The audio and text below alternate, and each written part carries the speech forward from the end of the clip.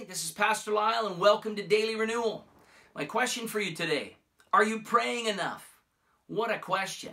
There's a lot of people that when you think about that particular question, you feel guilty because you think you should probably have a better prayer life. Well, I want to talk to you a little bit about that today. How can you develop a more effective prayer life? The first thing that I want to mention, we're going to go to Matthew 6, is our motives in prayer. Jesus was pretty clear in Matthew 6, starting in verse 5. It says, "And when you pray, you shall not be like the hypocrites, for they love to pray standing in the synagogues and on the corners of the streets, that they may be seen by men. Assuredly, I say to you, they have their reward. But you, when you pray, go into your room, and when you have shut the door, pray to your Father who is in the secret place, and your Father who sees in secret will reward you openly.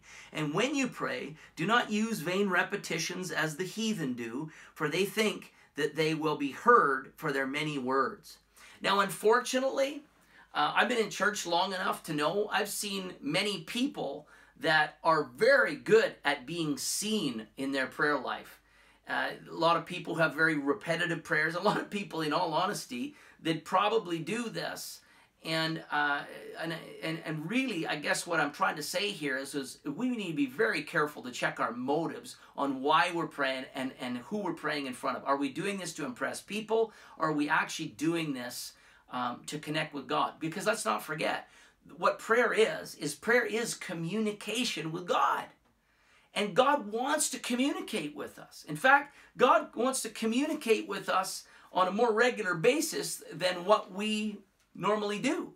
So I want to talk a little bit about that. There's two things that I want to kind of focus on today. And the first one we find in Thessalonians, 1 Thessalonians 5, Paul, talking to the church in Thessalonica, in verse 16, he says, "Rejoice always. Pray without ceasing. In everything give thanks, for this is the will of God in Christ Jesus for you." Well, that can set the bar pretty high. He says, pray without ceasing. Well, if your idea of prayer is to be on your knees with your eyes closed, your hands clasped, and your head bowed, you're going to have a hard time doing anything else in this life other than that. I don't think that Paul was necessarily talking about that kind of prayer when he was speaking. Now, Jesus also said in Matthew, when he talked about going into your room, but there was also times where Jesus prayed in public. There was things he prayed for. So what I believe he was referring to is, number one, our motive, but number two, making sure that there is a communication, a constant communication with God, and sometimes we have to draw ourselves away to do that. Now, in praying unceasingly, one of the things that I've realized in my walk with God is there's times during the day where I might just be doing something, and all of a sudden God comes to my mind. Something either He's done or I'm just aware of His presence. And if you want to see your prayer life increase, my first suggestion is to you is that you would acknowledge that He's there. Often, I'll be somewhere and I'll just stop everything. I might not be able to retreat into my room, and I don't have to stop everything and just be thankful to Him. And even tell Him, "Thank you, Jesus." Sometimes I'll be just thankful that He's doing great things in my life. Thankful that He loves me as much as He does. Thankful that He's got a plan for me. Thankful that I get to be a part of His plan, even more importantly. If you want to see your increase in your prayer life, there needs to be an increase in your communication. Daniel, in one portion, Daniel 6:10, it talks about the fact that Daniel prayed 3 times a day. There's lots of things even in our modern technology. You can set your phone alarm, all these things. If you wanted to actually set aside times during the day where you can stop and just set aside some time to be thankful, to think about it.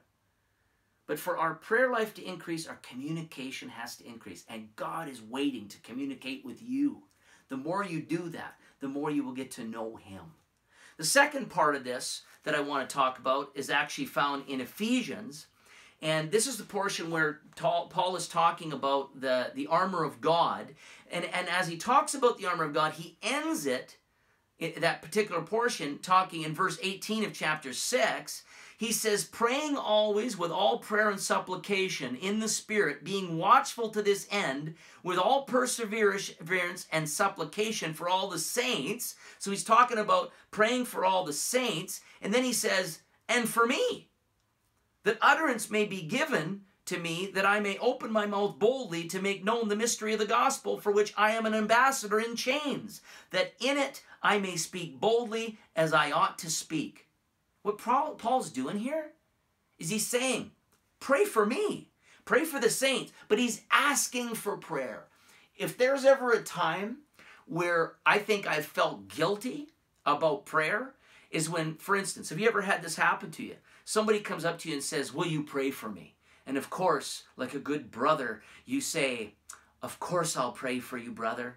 And then you part ways, and 3 days later, you see that brother or you see that sister, and it comes to you that you said you were going to pray for them, but you didn't. You ever had that happen? Well, let me tell you, one of the key little things that I do to be a man of my word. Because let's remember, if you say you're going to pray for somebody and you don't, that's an integrity problem. That opens up another issue.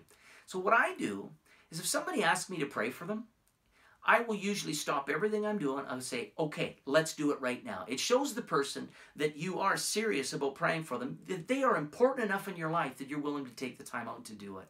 And for some people, that is a big deal. They may not realize it at first, but when you stop and take the time to say, yes, let's do it now, it can make a big difference in someone's life. But if you can't do that, I'll tell you another thing that I do.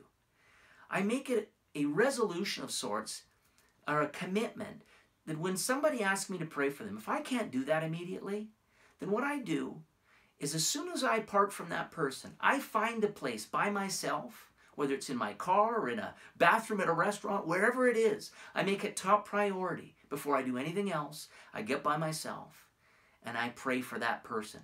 That way, I can be a man of my word. And that way I'm praying for them. It's important. And it takes away the guilt of me realizing that, yeah, I said I would, and I just forgot. I don't want to be somebody that has my will come into play over top of helping somebody else when the Lord directs. So I hope these tips helped you today. I just want to remind you to subscribe to my YouTube channel. We're also on Instagram, Facebook, Twitter.